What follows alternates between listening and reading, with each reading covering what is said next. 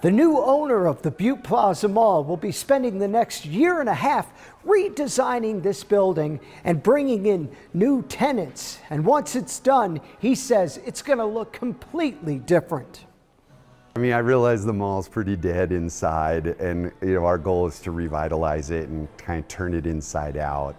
Dickerhoof Properties purchased the mall from the Hyman Family Trust in May for $8.5 million. The new owner's redesign, which will begin next year, will drastically change the way the current facility looks. The terminology developers use is called demalling, where you flip it out inside out and you have more bigger stores with their own facades. There's about 6 businesses interested in locating in the new plaza. We are working with some clothing tenants, shoes, beauty and makeup. The developer is expecting the former Herberger's portion of the mall will likely be torn down to make room for a yet unnamed grocery store.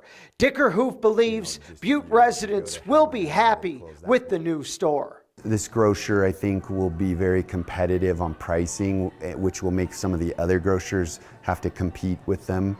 And I think that'll be good for the citizens. The mall's manager believes the purchase of the mall is more than just business. Total divine intervention. I believe it. I believe it. I believe he's an answer to a prayer. The mall has been steadily losing tenants over the years, and Furco was having a really bad day when she pulled out her Rolodex and Dickerhoof's business card fell out. And I called my mall owners and said, you guys need to call him. If you don't call him, I'm going to call him. And I was having such a bad day that they knew that I meant business. I never had that tone with them before. Dickerhoof said construction will begin next year, and some tenants could be in by 2026. This is a rebirth. This is good for not just the mall, this is good for our community. This is good for Southwest Montana. In Butte, John Amy, MTN News.